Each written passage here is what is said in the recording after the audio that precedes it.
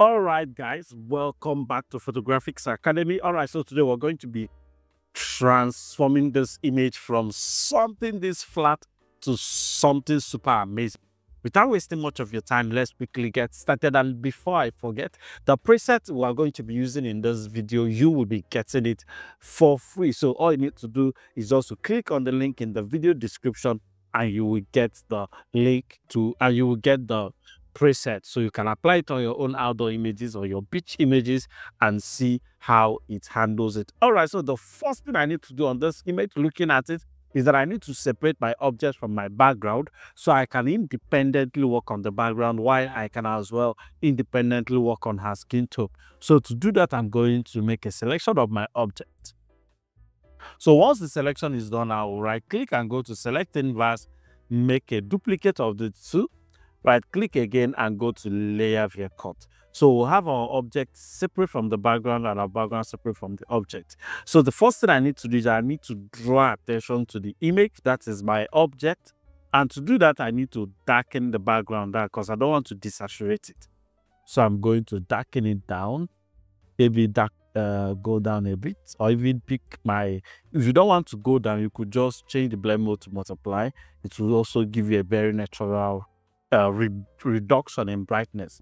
All right, so the next thing I want to do is that I want to apply a gradient effect on that background. I need something cool, so I'm going to go straight to my blues.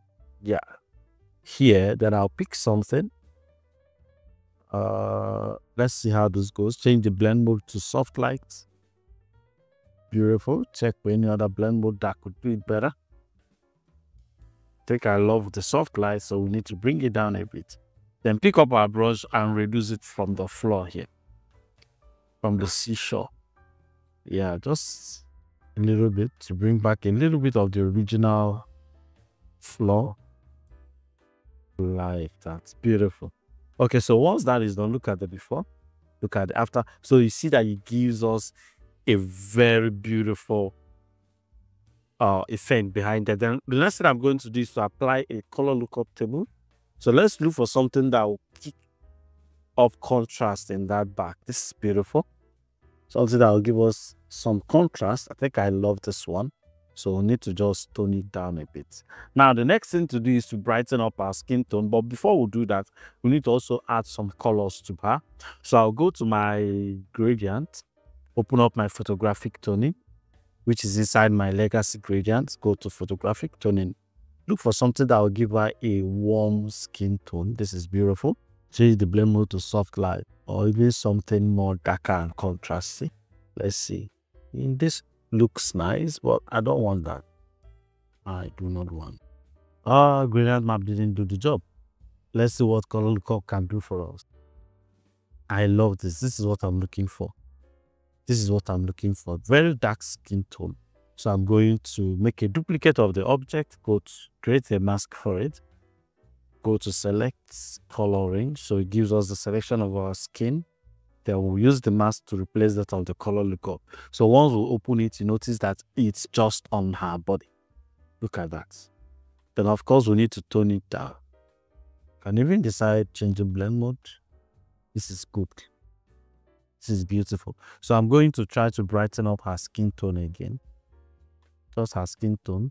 Hold my alternate to duplicate this mask. Use it on her. Change it to luminosity, so it doesn't saturate her skin the more. Yeah, change to luminosity.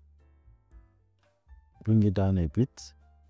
Then still bring this one down a bit. You can check if normal can do a nice job.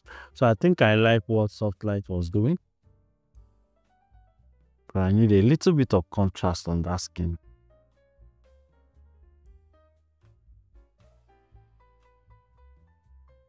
Okay. Look at that. This needs to come in a little bit more. Beautiful. But I still feel she's slightly still too dark. So I'll go to my gradient one more time. Let's see if that will do the job. Legacy gradients. Go to my photographic toning and pick up the same skin tone I picked up before. Soft light. Beautiful. So I'll use the mask to also replace that mask. Then we need to bring it down. So we've been able to bring in brightness into the image. Good. So now I think my background needs to even darken up the more. Let's place this above here. No, didn't make sense though. Okay, so we need to bring it up. Beautiful.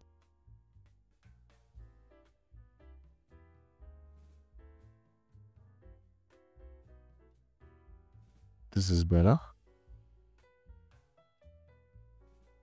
So I want to see if this is above. Okay, so basically does not change anything. Does now.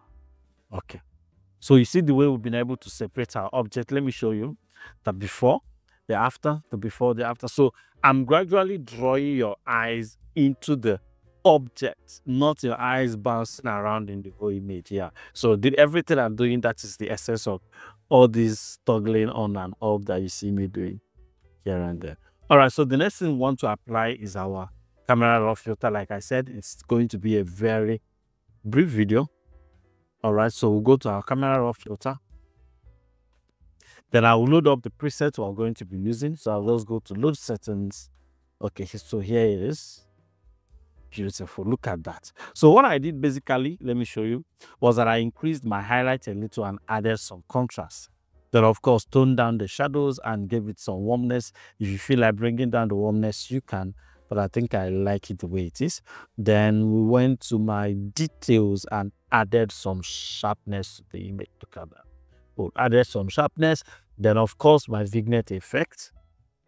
Added a little bit of vignette effect to the image to bring your attention even closer to the center. And this is the final result. So let me show you the way it was looking when we started. So this is the original image, the before, and this is the after, the before, the after. So all you need to do now is just to retouch your skin and you will have an amazing picture looking at you. Thank you so much for watching this video. Do make sure you subscribe to our YouTube channel. And if you subscribe, click on the notification bell to get notified every single time we drop a new video. Until then, see you on the next one.